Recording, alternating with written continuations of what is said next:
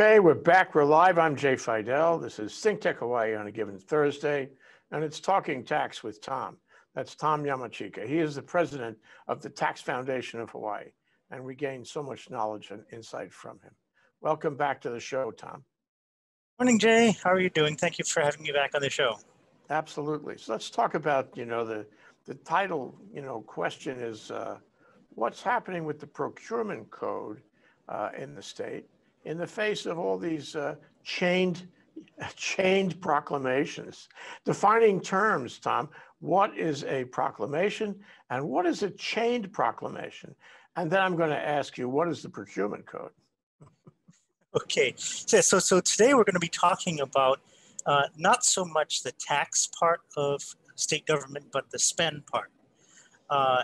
The procurement code, which is what we're going to get to in a moment, tells us how we can spend the money that the legislature has appropriated. But before we get there, we probably realize that we're under a state of emergency. And the proclamation is the piece of paper that the governor signs to tell all of us that we are under a state of emergency. And he then, with that piece of paper, invokes some emergency powers that are granted to him under our laws. Whenever you have an emergency, the governor has the right to do some, a few extra things. So one of the extra things that he gets to do in an emergency is he gets to suspend laws that interfere with the orderly operation of emergency response. Things that make it, tough or inconvenient or inappropriate to do when you have an emergency. But the initial emergency proclamation was, as you might imagine, some months ago. So emergency proclamations only last for 60 days. But what the governor has been doing, he's been chaining them. And what I mean is, before the end of the 60th day, he issues another emergency proclamation saying, oh, we're still in emergency. I still find that we're in emergency, and then the end date is 60 days from that proclamation. Okay? We are now on the 12th supplementary proclamation, which is the 13th in the series. Okay? And this obviously has been going on a very long time, since each one can last up to 2 months. So we're on the 13th, the 12th supplementary proclamation, and there are 20 pages of laws that are suspended. Okay, and just as a general overview, one of the things that we talk about in government is buying things or procuring things for the use of government. And this is governed by a procurement code that tells people when they need to go out for bids, what kind of competition are they looking for, when you have exemptions to competition, and when losing bidders can fight and do what's called a bid contest. Okay.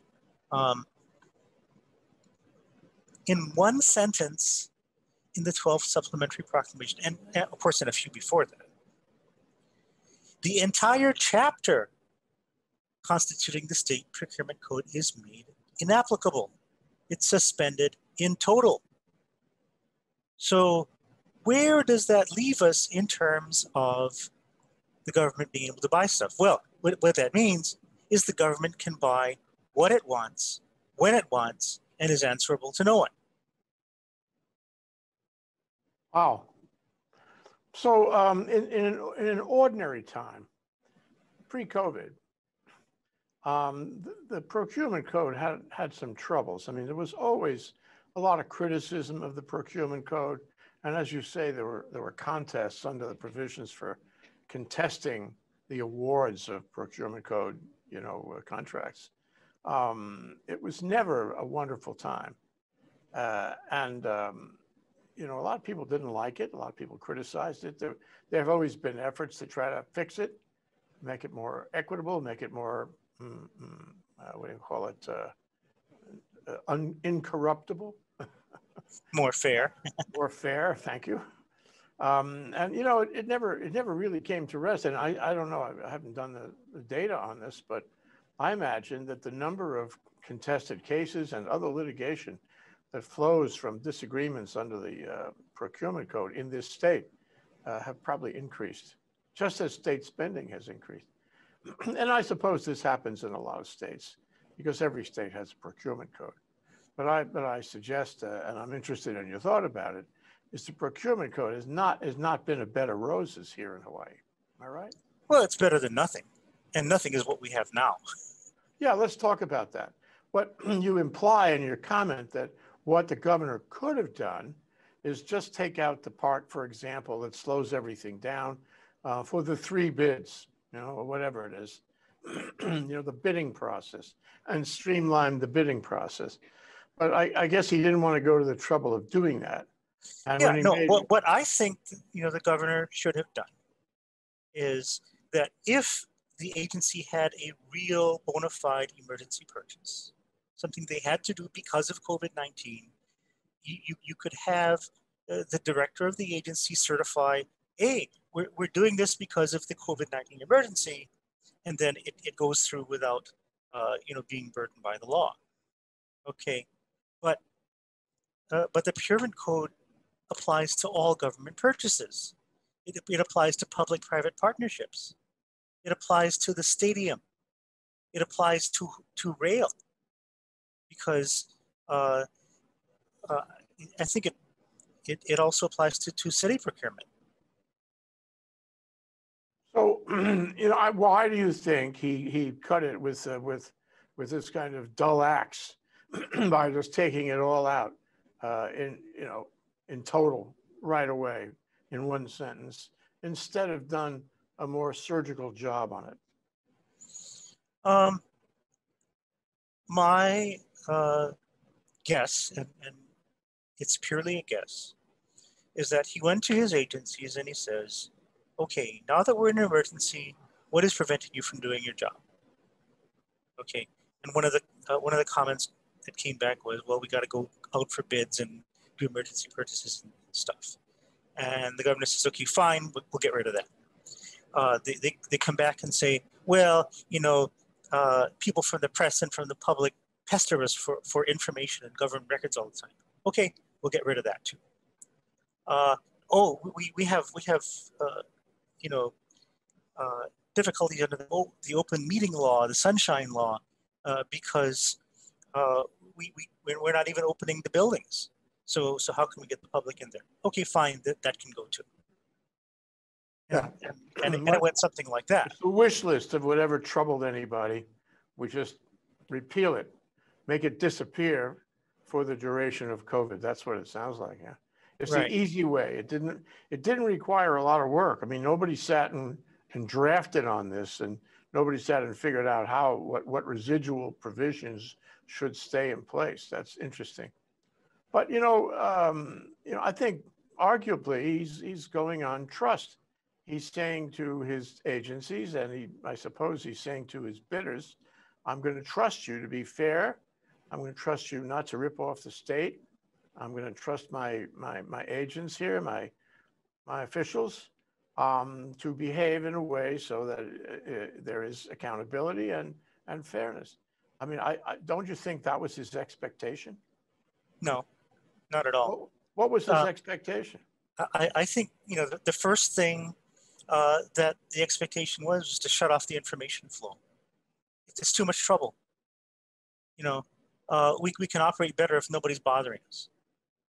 So that's why, I mean, and that's consistent with number one, suspending the open records laws, suspending the the meeting laws, with Chief of Staff Linda Takayama going down to the agencies and telling everybody to shut up.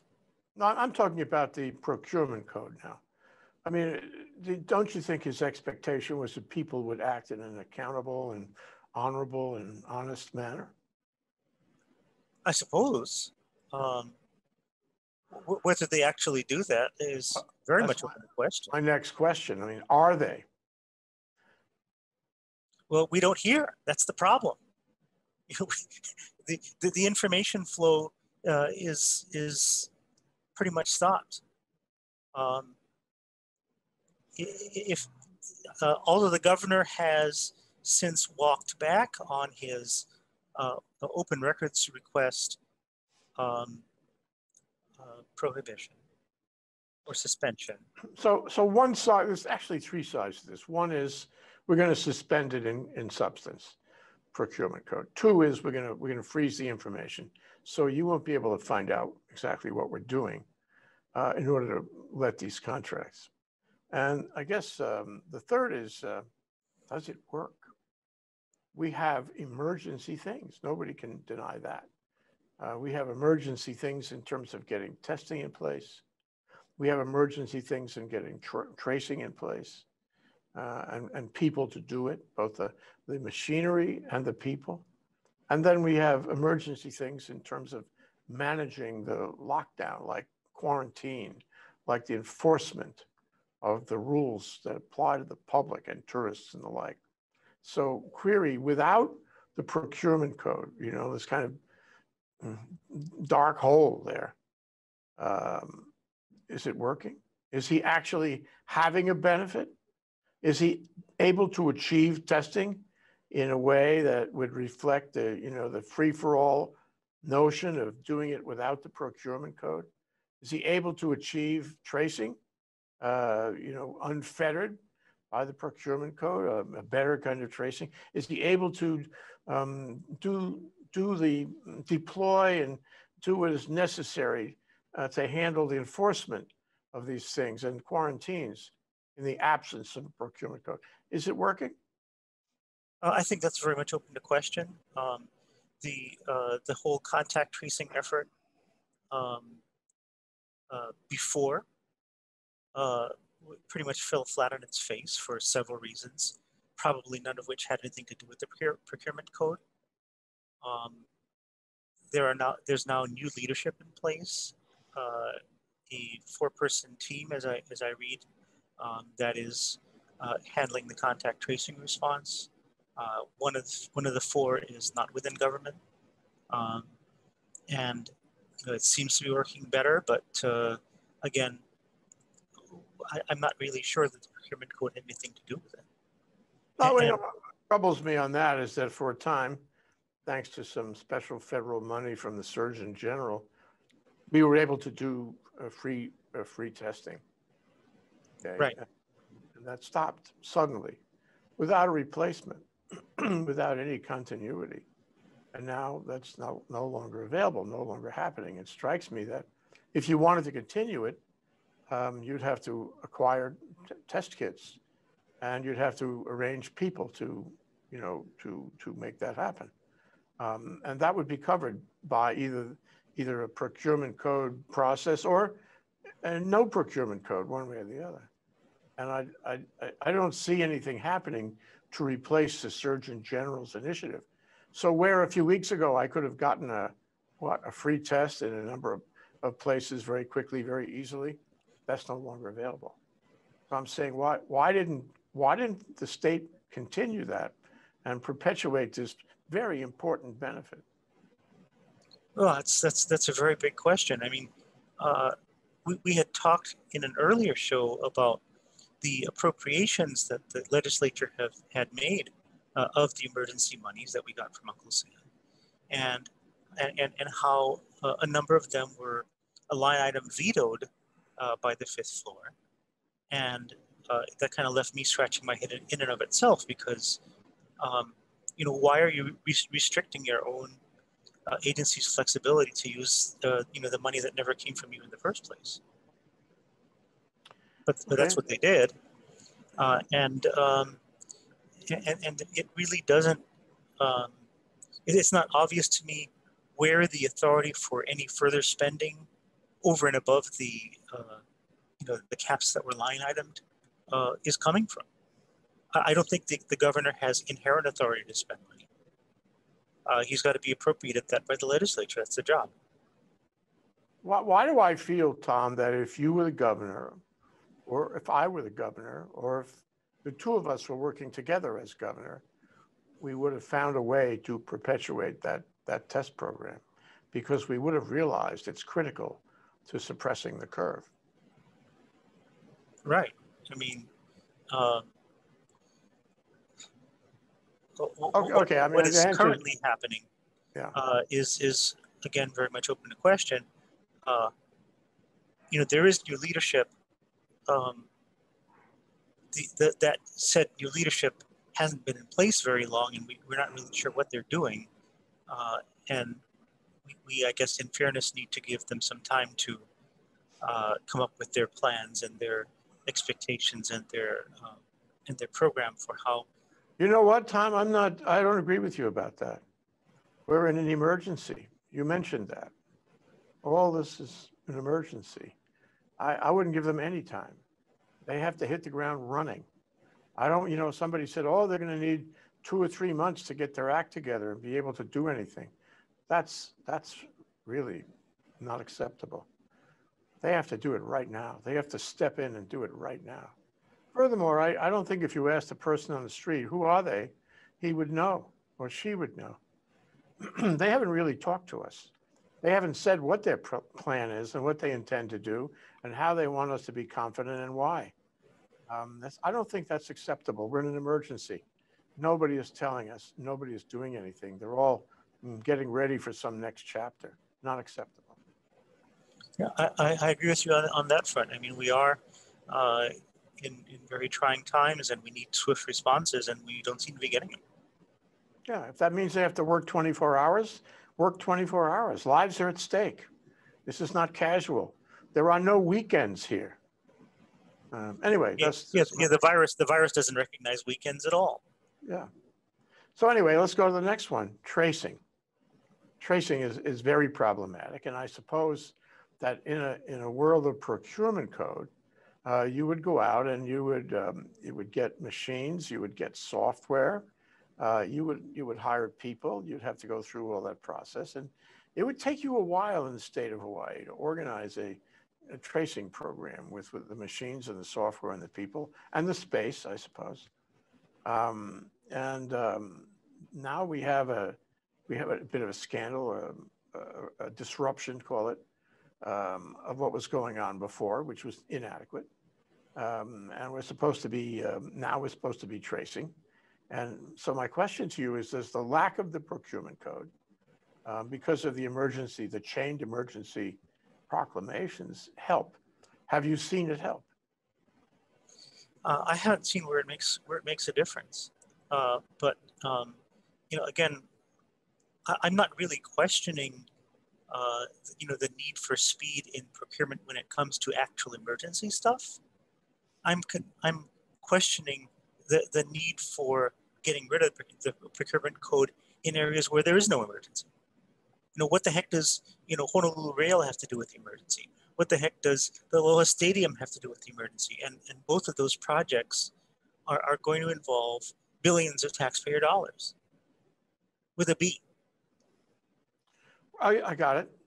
Well, you mentioned there's been, a dozen of these proclamations, and they've pretty much all said the same thing. We are repealing temporarily the procurement code. So if anybody there on the 5th floor was listening or thinking about this, they would say, well, maybe that was a little bit too broad. Maybe we really don't care about rail right now. We care more about testing and tracing and quarantines and enforcement of these rules, like safe space. And so maybe we should revise this general statement in the proclamations, all of them, one after the other, all chained together. Maybe we should get smarter about it and limit it so it doesn't apply to rail and it doesn't apply to the stadium. It only applies to things that are truly emergency. But that hasn't happened, has it? No, and as you said, the reaction of the administration has been to eliminate stuff with a broad brush. You know, uh, we're not just getting rid of the part of the law that impedes our ability to function in emergency. We'll get rid of the whole law.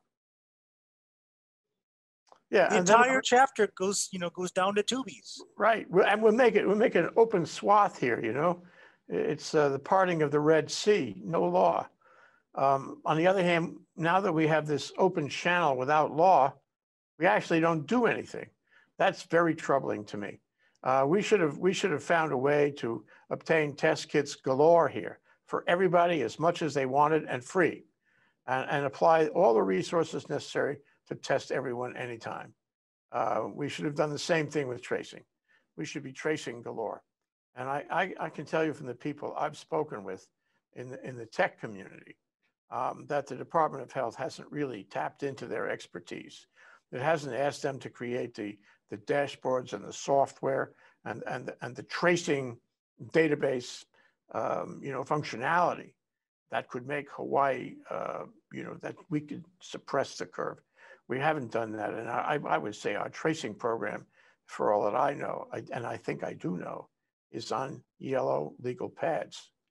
That's how we keep a record of this. That's how our tracers trace, to the extent we have tracers. Now a real procurement would have involved A, emergency over the weekend, overnight, and B, it would have gotten, procured all these things that we need to do this right away. We haven't done it.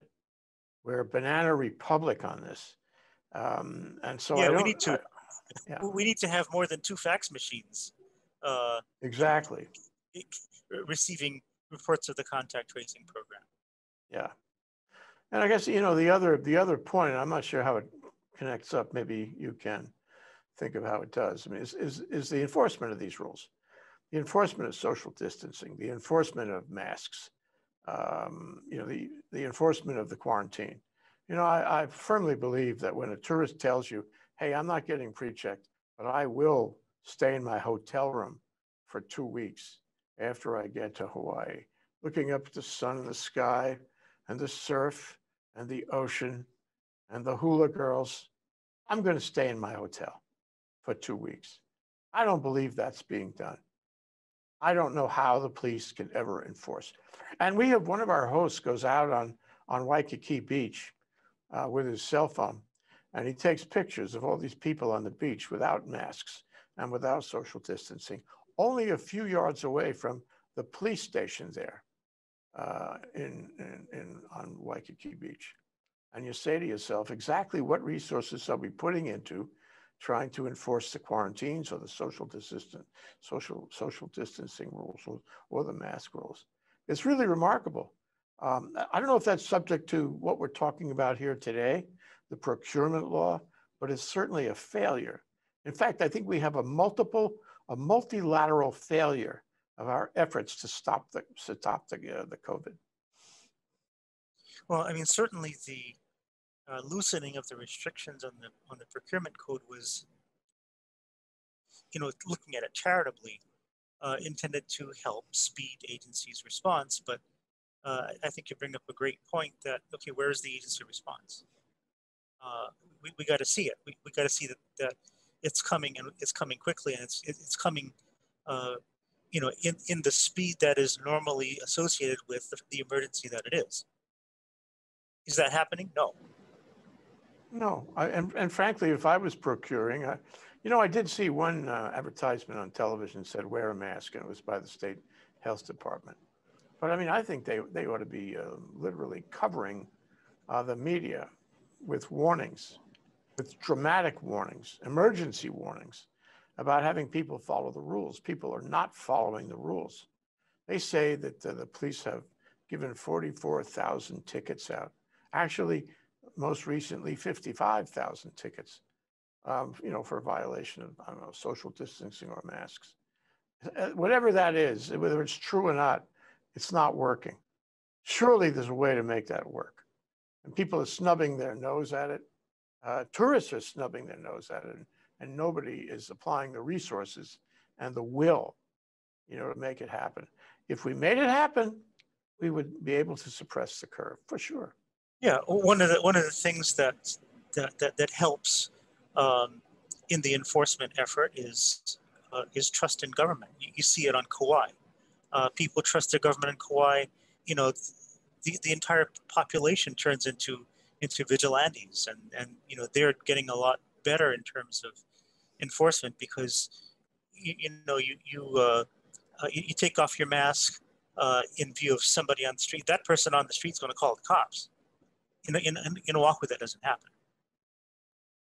So Tom, here we are talking about the procurement code and how it's been effectively repealed for, the duration, really, whatever that may mean. I mean, whether it's 3 months more or 6 or 9 or a year or more, who knows? Who knows whether a vaccine will work or even be accepted by the public? But my question to you is, if you were running this, if you were running the law end of it, the procurement code end of it, what would you do? I mean, the answer may be obvious from our discussion, but here at the end of the show, I would like to ask you that. What would you do? Again, I would go back to something along the lines of, if it's a real emergency, and it can be, certified as such, and probably, be by the department head or wherever, let it go through. But if it doesn't have anything to do with the emergency, follow the rules like the legislature enacted them and was signed into law beforehand. Yeah, and what about the funding? I mean, you're into that for the, tax foundation. I mean, would there be a question of funding, and to the extent that funding is necessary, even quote emergency funding end quote, in the context of all that we've seen come and go this year, what would you do to make sure there was funding? Well, we would, I think, need to get the legislative leaders and the governor on the same page and figure out who's spending what, and if the governor is basically going hog wild and saying, well, I don't really care what the legislature does. I don't care, what I line down and veto it. I'm going to spend the money the way I want. We need something to ensure that our system of government just doesn't break down, because there's a danger that it would devolve into some kind of dictatorship. Yeah, I was going to say, to me, the takeaway from all of this is that emergencies like COVID test the quality of our leadership, and we can see much more clearly how qualified our leaders are. They also test our adherence to the rule of law and to our respect for law. And I guess in this case, and our confidence in government. Yeah, we haven't done a good job. So this is good that we have this discussion and we take a look at it. I hope somebody's listening, Tom. Very important points. Thank you very much for appearing today and for this discussion. And thank you for having me on the show, Jay. Aloha.